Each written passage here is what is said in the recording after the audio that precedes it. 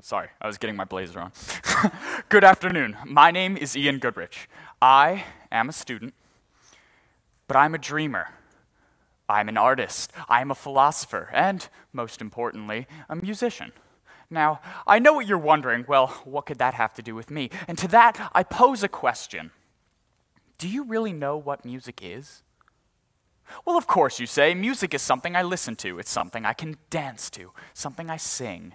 It's jazz, pop, hip-hop, from classical to classic rock. It's a piano arpeggio, a trumpet solo, a descant counterpoint. Music is abstract. But we know what it is. It's something we listen to. So, what if I told you that every one of you was right and every one of you was wrong? To further delve into my point, let's take a step back into history, music history. Keep the groans at a minimum, it won't be that long. Now, music is thought to have begun in the Paleolithic era, 2.6 million years ago, the stone tool age. Our ancestors would blow into a hollowed bone. They would bang rocks and sticks together. They would pluck a tampered gut string on a gourd. Music like that is unfamiliar to us, but it proves that music is at the core of our nature.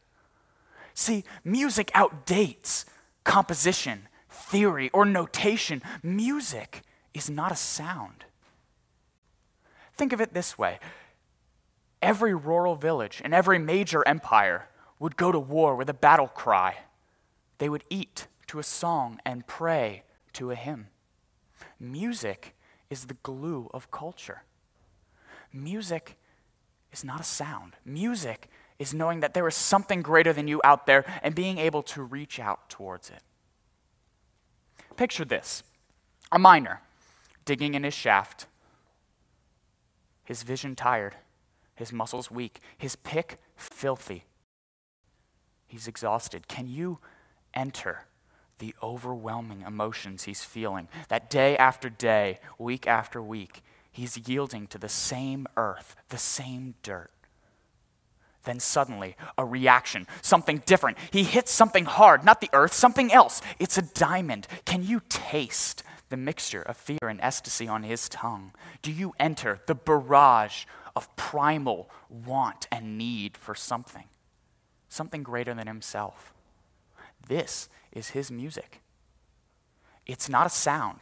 It's something greater than himself, a sixth sense. It defies all confines of thought and emotion.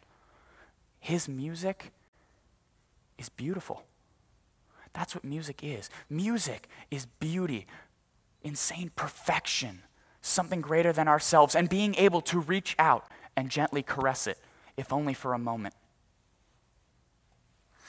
I found my music listening to a choral composition I had composed. Listening to these notes that I had created, this melody from my imagination, I realized that long after my body is decaying and my soul has departed, that this chord will linger on in the fringes of perfection. This was perfection I had created. This was my music, and it was beautiful. The music is out there, not as a sound, as a feeling. Every one of us has it, and every one of us can reach out towards it.